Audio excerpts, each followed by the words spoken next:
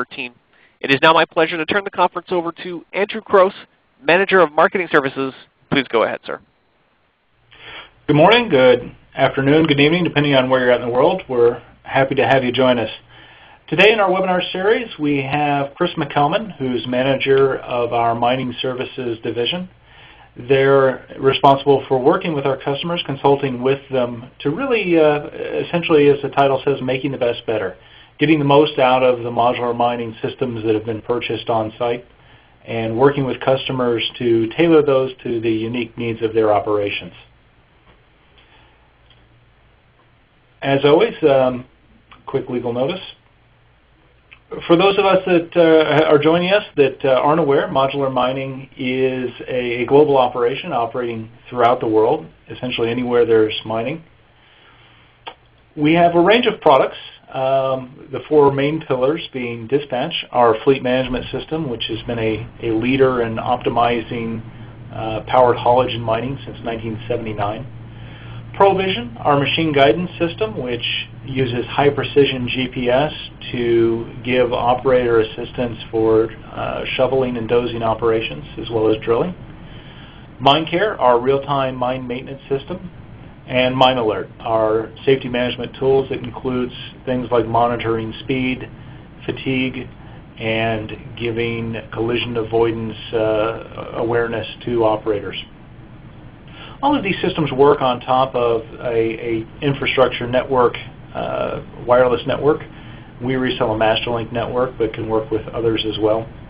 And the systems are implemented using our support services with that expertise on site. Now, supporting all of this, as mentioned earlier, is our consulting services and the Mining Services Division that really help you get the most out of the system. The modular system is used in over 225 systems throughout the world, and we're running 18 of the 20 largest mines in the world. For the miners joining us today, I'm sure you'll probably see that your particular company's logo listed there, as we are used by just about all of the major mining houses. At this point, I'll turn it over to Chris. Chris, thank you for joining us today, and I look forward to hearing you present who Mining Services is and the case studies at the end. Over to you, Chris. Thank you very much, Andrew, for that introduction. So my name is Chris McElman, Manager for Modular's Mining Services Division. I'm going to start by talking a little bit about our vision and strategy, and ultimately the consulting services that we offer are intended to maximize the value for our customers. Now, when we talk about making the best better, really we're talking about making our customers better. Continuous improvement is something that you can do forever. Once you get to a certain level, there are always incremental improvements that you can make. And so the services that we offer leverage the really powerful tools that we've got in the form of our Dispatch or MineCare or Provision products. We leverage these tools for continuous improvement at mines. So our objective is to make customers as happy as they can be and make them happy because they're satisfied with the value they're getting from their systems. Very often the last step, once you've installed the hardware, once you've got the software configured, is getting people to use those systems. And so we offer a series of consulting services to enable that, to unlock that value. Now, the services that we offer are very much data-driven. So when we're performing an analysis, it's not anecdotal or based on hearsay. We have access to the best data in the industry around equipment performance, around operator performance. So we're able to make very powerful, incisive observations and conclusions about what's going well and what's not going well and where the areas for improvement may lie. So while our approach to performance is certainly data-driven, actually extracting that value, actually achieving that performance, very often relies on human focus. So a lot of the services that we offer really are less about analysis and are more about helping people to use these relatively complicated systems. So we've got a data-driven analytical side, but we've also very much got a human-focused approach to implementation. Our key competitive advantage is really our deep product expertise. There are lots of consultants out there, lots of continuous improvement expertise.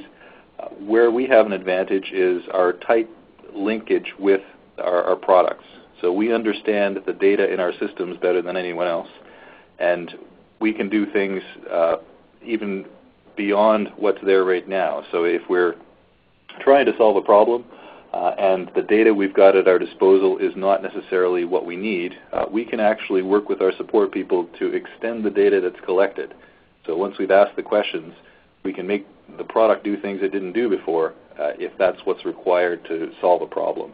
So that deep product expertise, that tight linkage with our support personnel really is an advantage above and beyond everyone else. The other advantage we've got is global exposure. We're working with that list of mining companies from a few slides ago. We're working all over the world in all the major mining areas at the biggest mines in the world. So we've had an opportunity to be exposed to a lot of the problems that these mines face. So more so even than any one company, even in a major mining company, we've had a lot of exposure to a lot of different situations and a lot of problems. Now, when we're addressing those problems, we bring to bear a local presence. We have consultants in each of our major mining markets working out of our regional offices. And so these people speak the language, they're in the same time zone, and most of the time they've been to your mine before. So they're able to deliver continuity and able to really maintain a local presence and maintain a local solution to your problems. So this is a third competitive advantage. And like the rest of Modular, we're very much committed to customer satisfaction. So we will do whatever it takes to make our customers happy, and very often that's as a result of improving safety, improving productivity or efficiency. Services are a great way to unlock that last bit of value.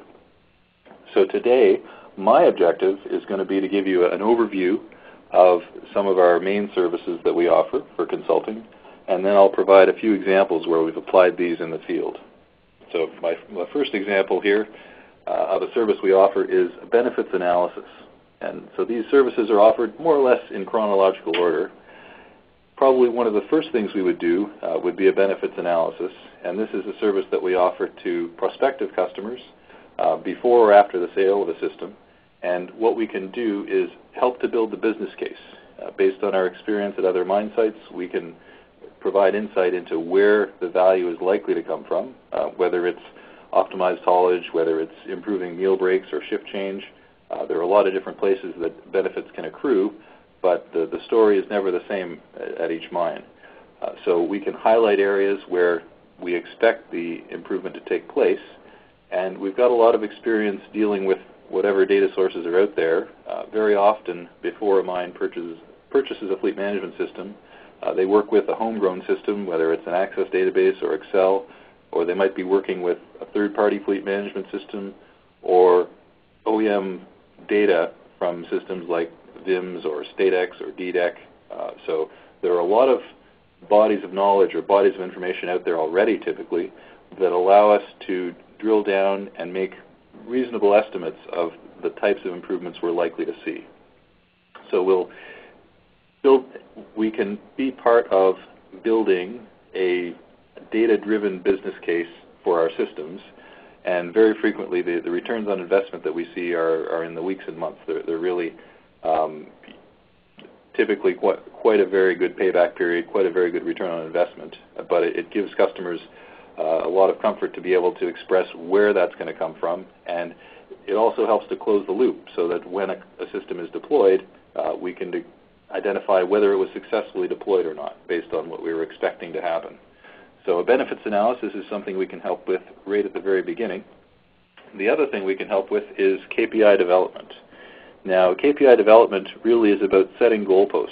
It's about setting a mutual expectation or a common expectation on the part of whoever is working at a mine around what the goals are and how they're going to be measured. So typically those goals would come from corporate, from a higher level, and they would cascade down to impact the goals that are particular to the mining superintendent, the maintenance superintendent, and the mining and maintenance organizations. So we have a structured approach for articulating those goals, and we would typically split those into success, progress, and analysis indicators. We would go through a process where we would identify any KPIs or any goals that didn't have KPIs, and then document this hierarchical structure, or this goal tree. So the deliverables in this case would be a documented set of goals and KPIs, but a lot of the value really is the shared experience of whoever goes through this workshop, getting their expectations aligned and achieving a common understanding of what the goals are and what the KPIs are.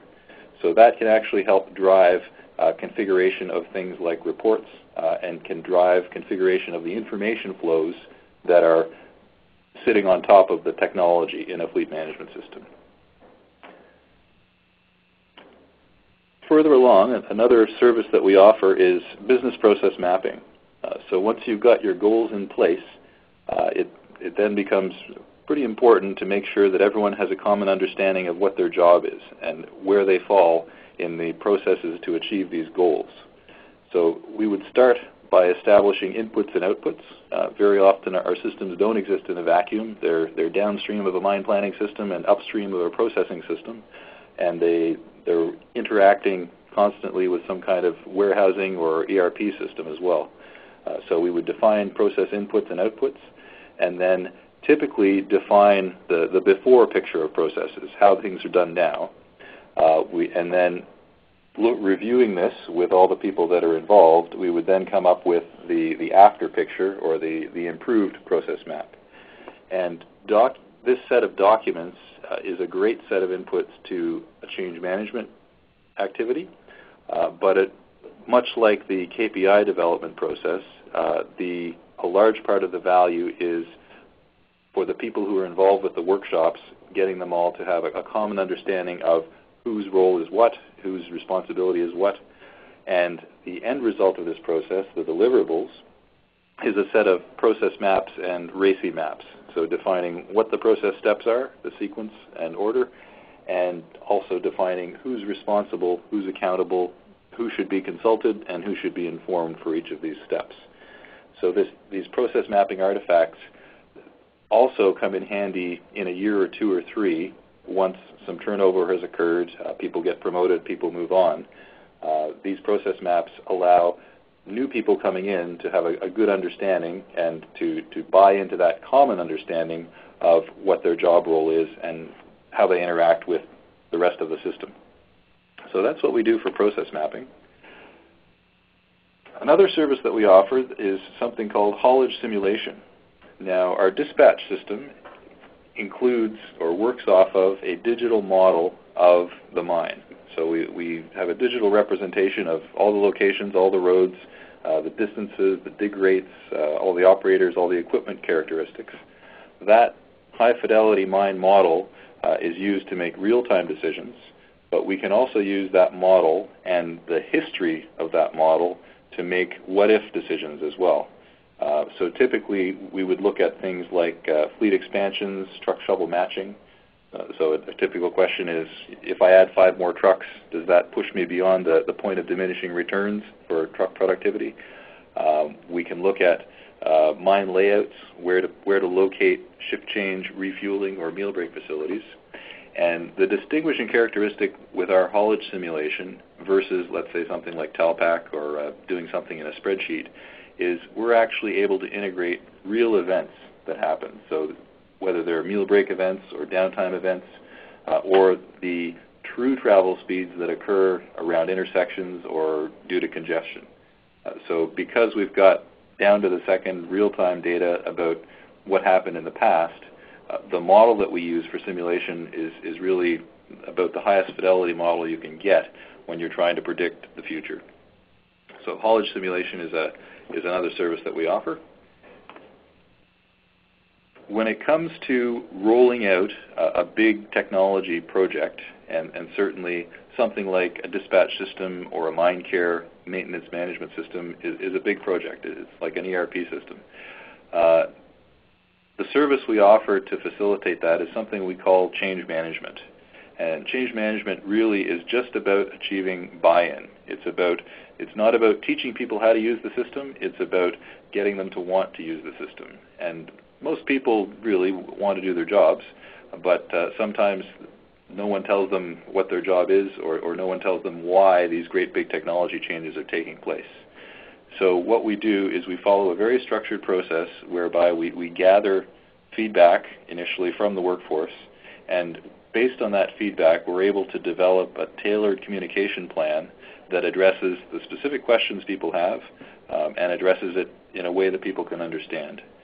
So even more so than just awareness building, one of the key things that a change management program encourages or establishes is a program of sponsorship. That's something that I would say is done, on average, is not done that well for some technology projects. Having a very structured, thought-out sponsorship effort is a big part of making change management work.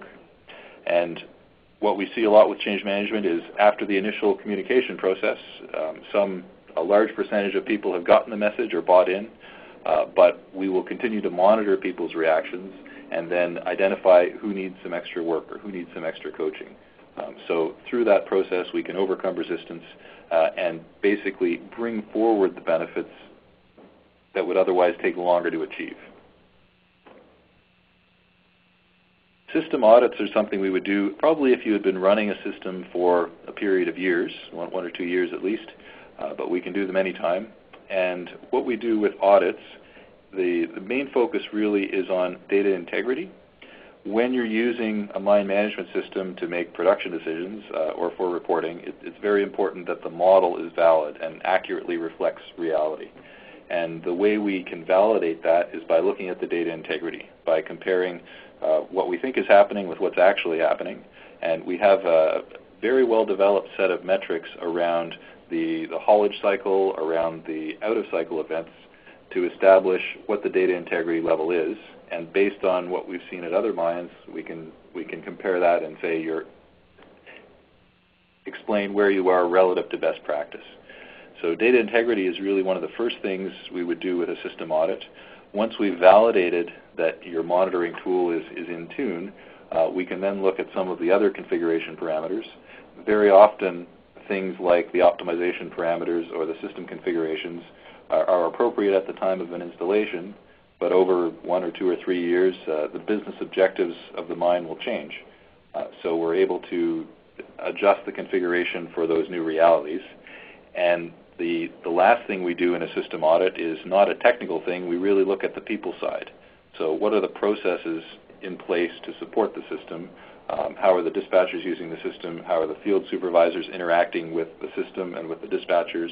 Basically looking at the business processes surrounding the system.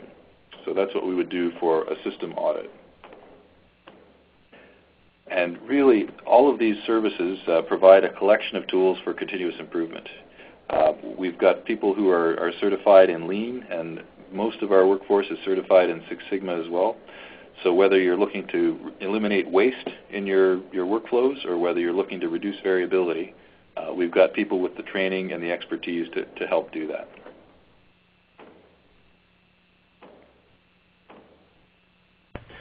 So I'll hand it over to Andrew. Yeah. No worries. Yeah. At this point, I'm going to pull up a poll and go ahead and get some responses to this. So one of the things that Chris pulled up is the concept of simulation. And so I guess what's interesting to us is where would simulation help your mine most? Would you see simulation helping in the road design, traffic management, fleet matching, simulating the shift change? And if somewhere other, please, we encourage you to go ahead and toss that response in the chat window. We're always curious to see where that concept could be used. Give that a couple seconds while those come in. Getting a couple responses in.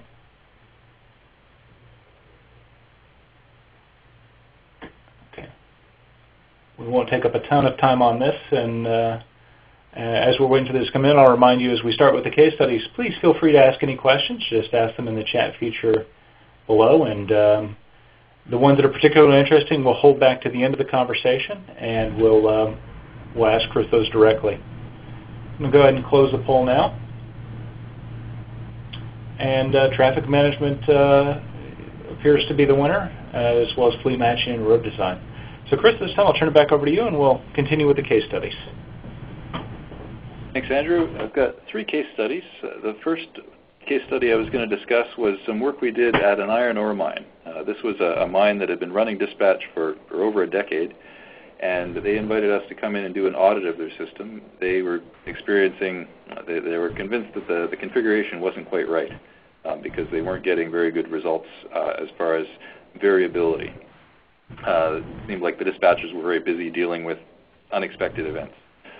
So the result of this audit process was that we were able to reduce the number of late exceptions by about 80%. And what this meant was, A, the data that was being captured was a much better reflection of what was actually happening in the mine, and B, the dispatchers had much more time to investigate further what was going on. They weren't being bombarded with these late exceptions to the extent that they were. So this allowed them to look a little deeper as far as configuring shovel priorities, to look a little deeper at other upset events that really did merit their attention. So that was reducing late exceptions by 80% was a very significant positive outcome that really had some downstream effects to enable the mine to run in a more optimized fashion. Another change that we recommended was reducing the down codes at this mine. The list of down codes, breakdown and planned down codes, had expanded over time to over 468 codes. So we reviewed that list of codes and consolidated that down to a list of about 80 down codes, which was, while still a large number, was certainly a lot more manageable when it came to tracking equipment downtime. The other recommendations we made were centered around demand-based refueling. Prior to the system audit, this mine was actually just refueling on the basis of equipment hours. And equipment hours didn't necessarily mean the truck had been working, driving up a ramp, burning a lot of fuel. So we did the work to configure the fuel burn rates for these trucks. And this allowed the mine to use, in some cases, trucks will report a fuel level directly.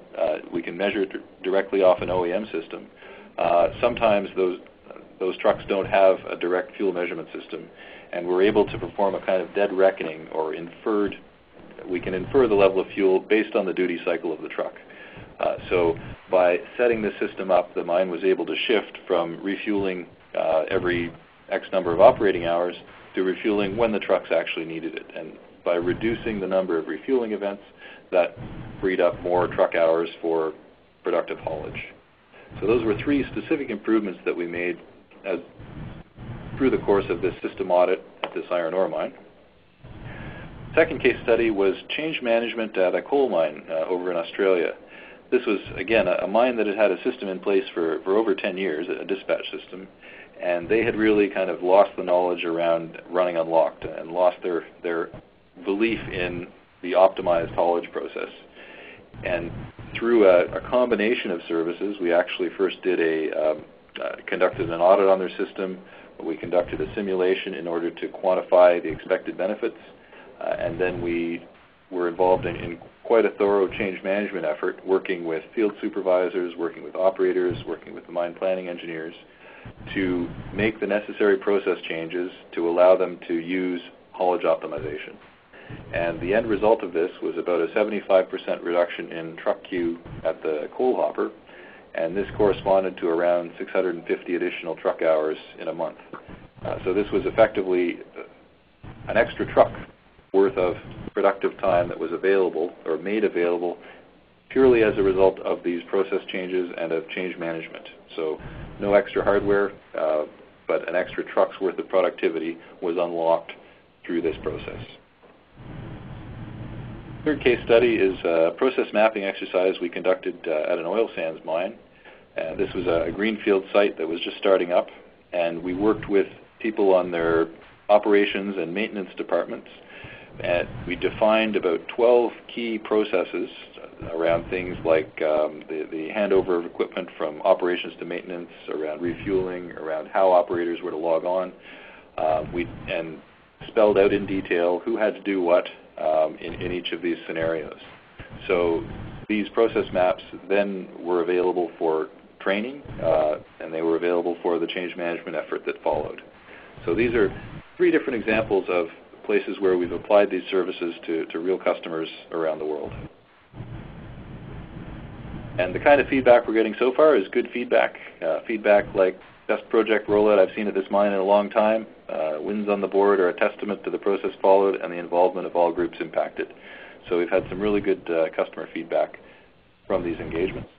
To summarize, our key competitive advantage really is our deep product expertise. The fact that we're very close to the data, we know exactly where to go and find information, and if we can't find it, we can set things up to go and get some more.